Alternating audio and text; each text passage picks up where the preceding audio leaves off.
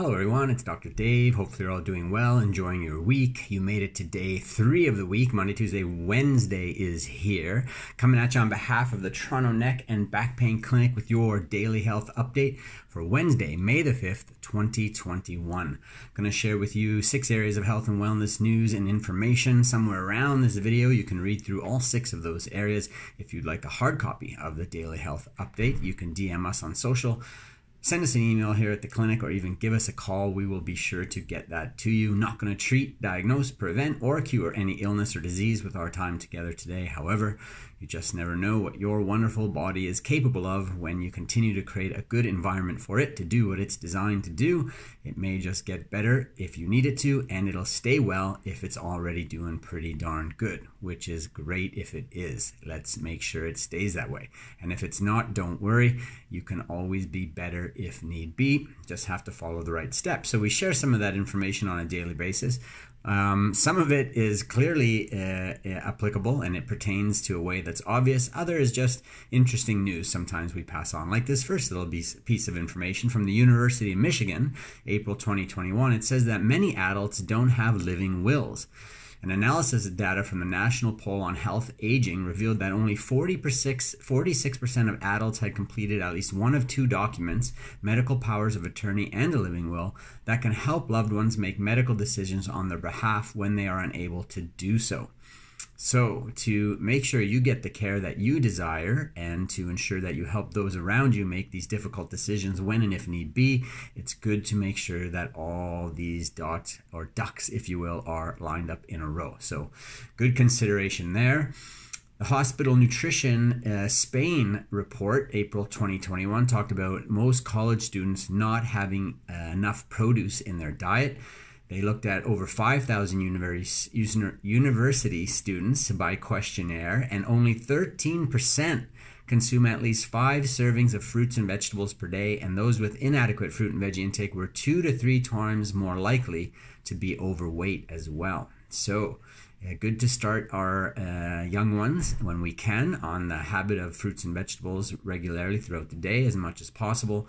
But as we get to be teens ourselves and into living our own life, we want to ensure that we understand the nature of the benefit and some of the necessity behind getting those fruits and vegetables into our diet.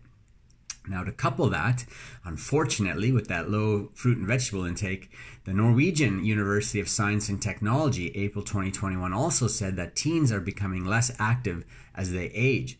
They looked at data from the Avon Longitudinal study of parents and children, and researchers report that teens tend to engage in more sedentary activity as they approach adulthood, which correlates with an elevated risk for depression at age 18.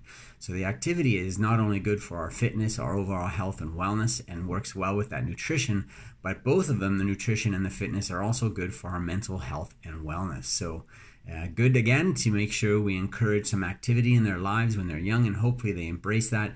But as we get into early adulthood and beyond, we want to understand the value of that, stacking the deck in our favor to avoid health problems in the future. Sometimes there's no immediate gratification unless you find something you enjoy doing in terms of activity or fitness, in which case you can have fun while you're doing it and also make sure it supports your health and wellness for the future.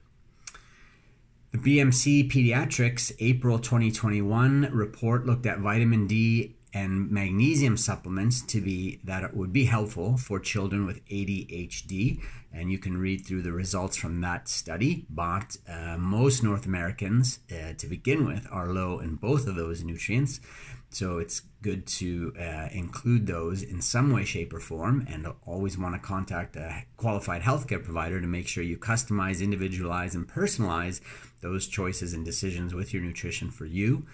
But based on the statistics, it would not be uncommon to find someone who doesn't at least need to complement their diet with vitamin D and magnesium.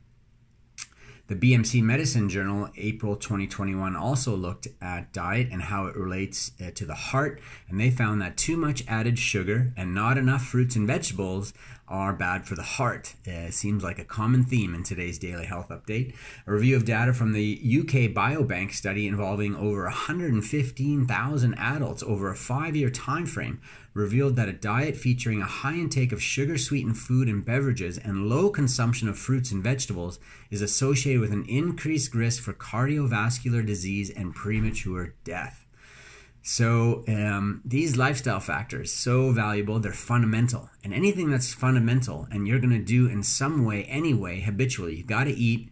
You don't necessarily need to get up and move around, but you probably want to. You probably want to do something fun and engage in something that's interesting. And because they're fundamental, you might as well do them in a meaningful kind of way. And they will help take care of yourself.